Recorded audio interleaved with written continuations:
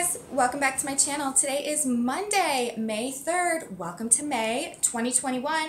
My name is Aubrey and this is my astrological outlook for the day.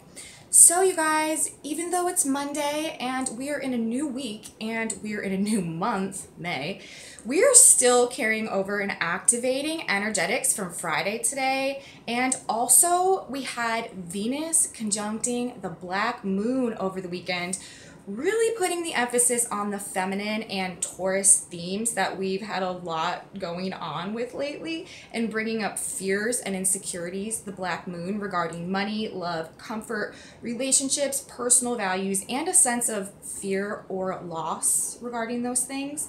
Black moon in Taurus or Scorpio. First of all, the black moon is our shadow side, our subconscious, our silent programming mechanisms that really drive our feelings and behavior, even though we may not be conscious as to what exactly the nature of that is. And in Taurus and Scorpio, that centers around the fear of loss or losing. And with Venus and the black moon together in Taurus, this can turn into a fear of losing what we love or a fear of not being valued.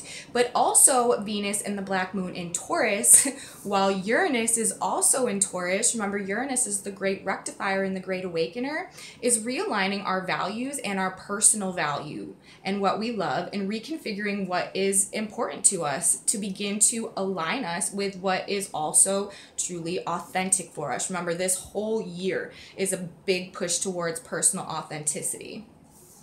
And moving into our new paradigm and our new energetics, a reintegration of feminine qualities into divine wholeness of the feminine energy is part of this process. Venus and the black moon coming together, the two sides of the feminine in Taurus, Venus's sign, while we have Uranus there, putting things right, okay?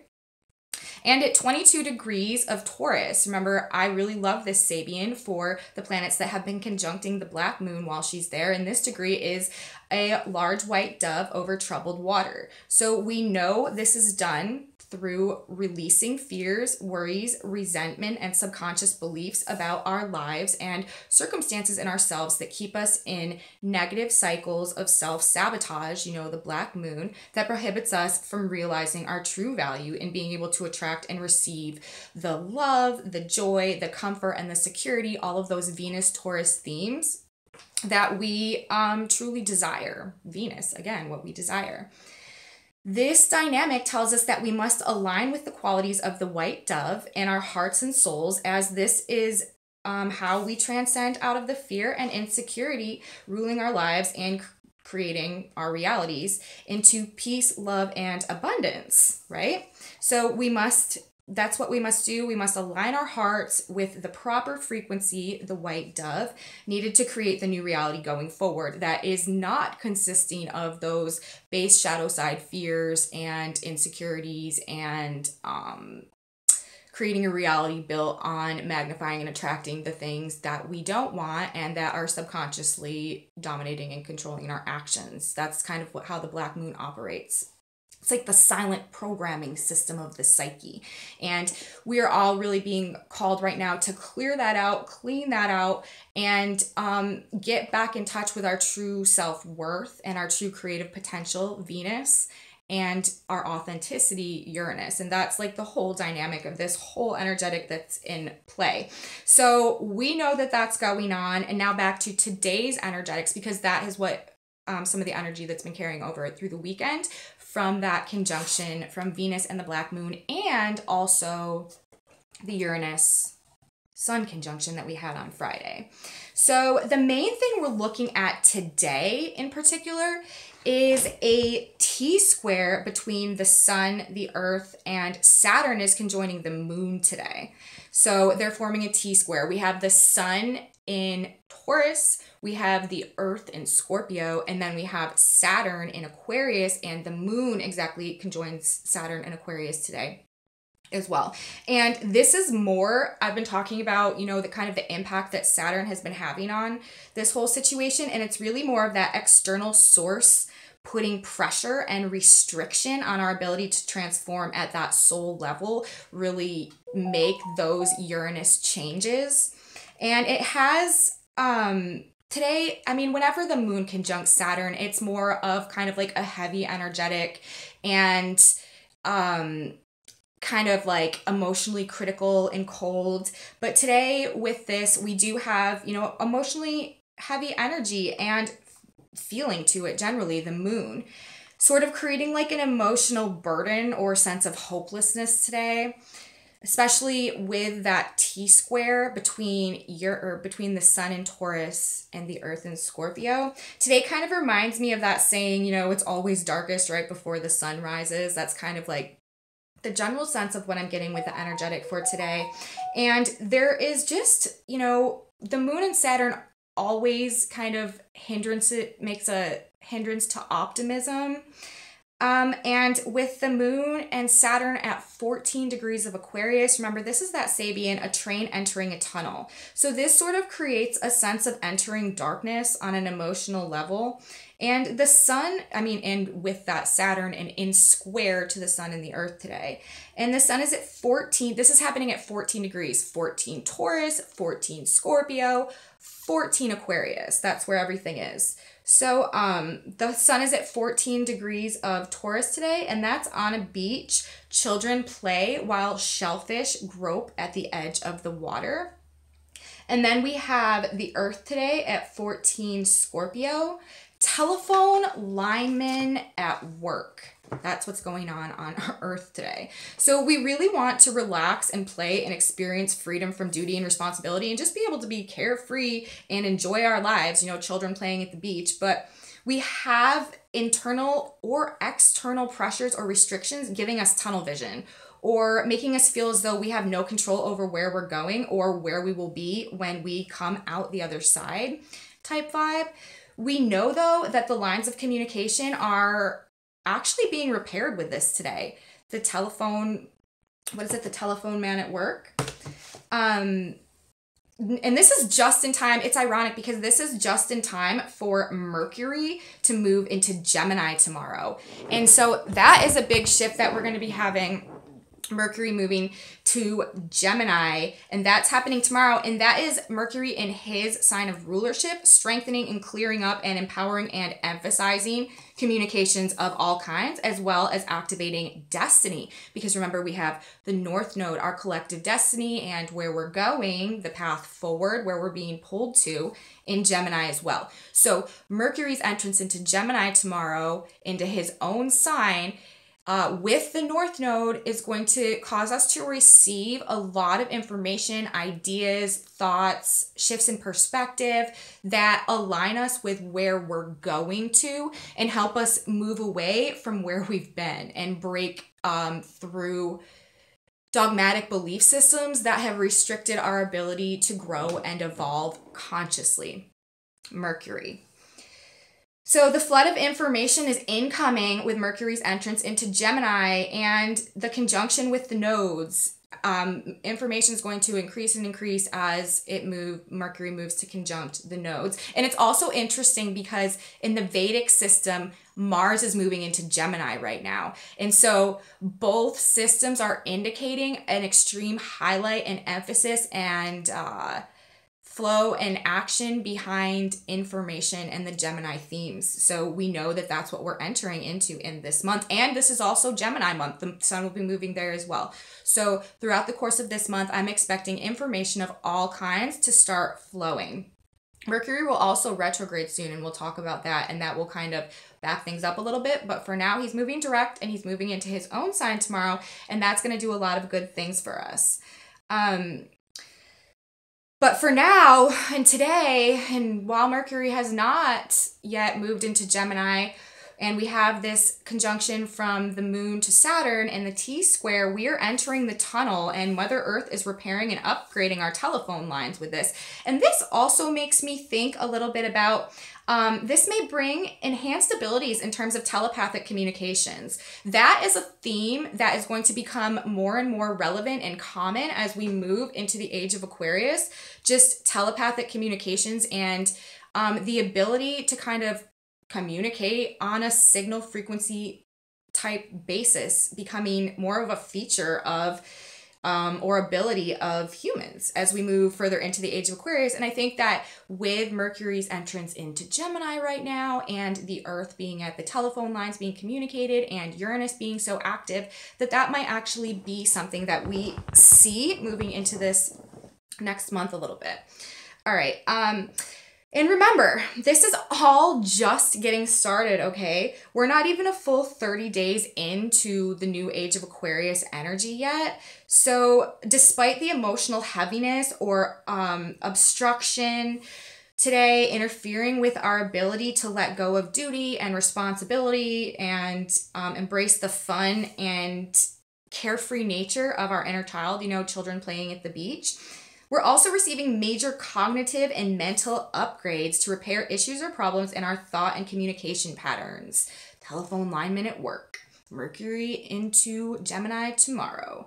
Remember, these upgrades also have to do a lot with the Taurus and Black Moon themes that I discussed in the beginning of the report. That whole dynamic is part of the consciousness, the repair of consciousness, the consciousness repair process that we are undergoing today. The Black Moon is our subconscious mind. That's getting an upgrade as well. And with Venus there and at that white dove degree, we are really being called to clear our subconscious and rise into holding a subconscious pattern of things associated with the dove symbolism instead of the fear and everything that goes along with that. There's one more point of contention today that we should be aware of, though. We have Venus, the ruler of Taurus, where the majority of all the planets are right now and where all the action is happening, at that 24 degrees of Taurus today, where we had Mercury on Friday. And that Sabian, remember, is an Indian warrior riding fiercely, human scalps hanging from his belt.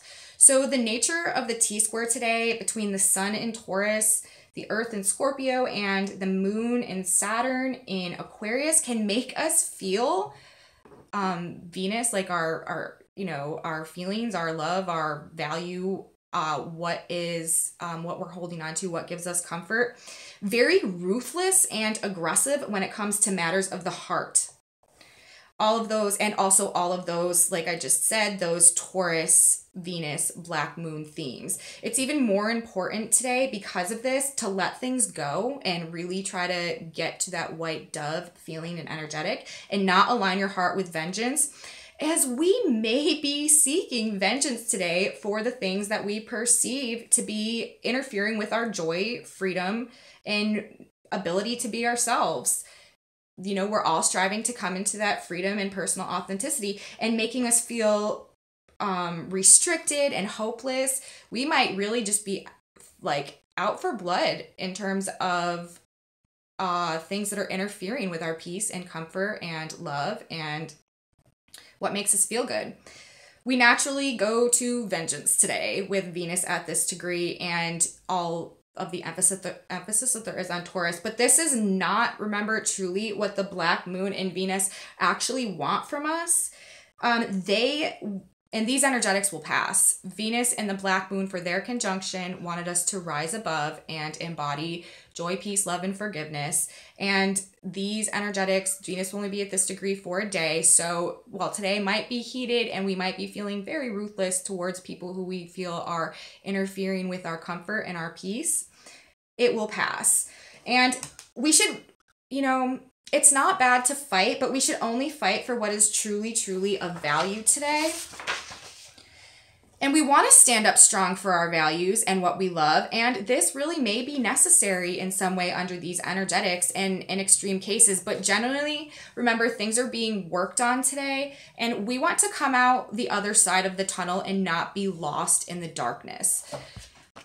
Our actions and our thoughts are very powerful manifestors in this reality. And we want to really try our best to transcend the energetics and to be at a frequency like the Black Moon and Venus are asking us, that's so high that nothing going on Earth right now can interfere with our own personal creative process and what we are personally drawing and manifesting and attracting to ourselves in our lives. Because at the end of the day, Astrology is only as powerful as we are unconscious of our own power. And while it is very real and very effective and very tangible in this experience, there are higher and lower octaves to everything. And the more conscious we become of our own actions, our behaviors, and the consequences of those, the less of an impact the lower and negative octaves of the energetics can have on us. And the more free we become to utilize the creative potential of universe to create the highest octaves of our potential, and that which is truly in alignment with the divine blueprint and path of our souls. So that is how the Black Moon and Venus want us to maneuver these energetics. And today, like I said, it's really that T-square with the sun and the earth and that Saturn moon today. Don't be upset with yourself for feeling, overly critical or emotionally cold or just emotionally restricted or feeling kind of like a heavy energy or feeling emotionally burdened today for some reason. It is a nature of the energetics, and with Venus at that degree, it can really provoke some kind of ugly feelings, but it will pass. We have